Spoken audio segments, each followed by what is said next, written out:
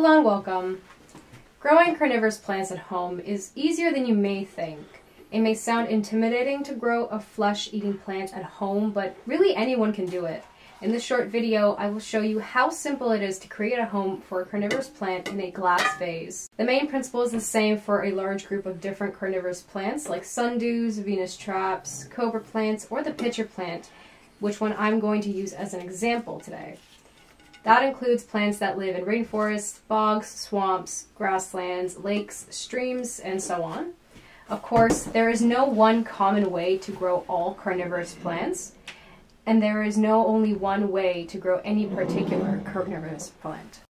Here I have a sundew plant, but it is almost going dormant because the winter is getting colder and colder, and it's getting colder on my windowsill. The days are getting shorter. My Drosera have only a few leaves left before it will fall asleep completely, and these seed stalks.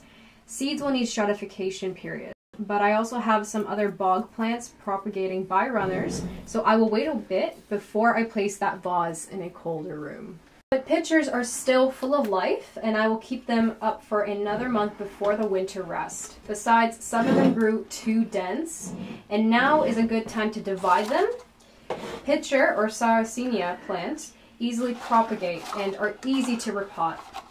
They grow from a swollen stem called a rhizome, which grows at soil level. Usually when you repot your plant, you can also divide your plant, as the rhizome naturally divides in most species. I can just simply cut some very dense parts without destroying the delicate balance and pulling everything out of the vase, kind of like this.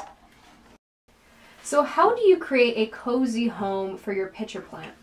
We know that pitcher plants have very weak root systems, and they grow in very poor nutrient conditions. And that is why, as an addition to their diet, carnivorous plants need to consume insects and small vertebrates. I need to stimulate a pitcher environment close to its natural habitat. Carnivorous plants love humidity. Outside is a different story, but inside your house with heating and air conditioning, humidity can be very low. And for that reason, I need to create a humid place, but I do not need to buy any expensive terrariums or special containers. I can use a simple glass vase. You need to choose a suitable glass container. The bigger the plant, the bigger the vase you will need. I also need some gravel, stones, or sand, or rocks to place at the bottom, and they will hold the water, creating a lake effect. I only use rainwater or osmosis water. I fill the water so that it's just slightly above the stones. I place the root part of the carnivorous plant just above the stones and cover it with fresh, alive sphagnum moss. I have my own moss I'm growing here at home, and we do have a video on our channel on how to grow your own moss at home if you would like to check that out. Sphagnum moss grows naturally together with the pitcher plant, sometimes just swimming together in naturally formed islands just on the surface of the water, lakes, or any bogs. Moss will provide shelter, humidity, and high acidity, and pitcher plants love this. Both the pitcher and the moss can survive in very poor nutrient conditions. They maybe have some sort of symbiotic relationship, and both grow very fast, as you can see here. Moss will pick up water from the stones through rhizoids or capillary systems and just needs slight contact with water.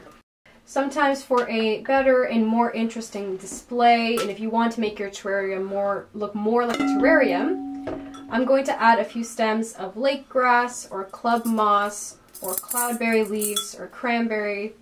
These plants also grow very nice in humid and wet condition, and will also add a little bit of benefit to your small closed biosystem. So before the biosystem settles in and begins working on its own without causing any trouble in the very beginning, I'm going to use some potassium permanganate to reduce some pathogenic bacteria and prevent any rotting or bad smell. Only in the beginning, normally just once, rarely twice, I will dissolve a few crystals and add them to the water.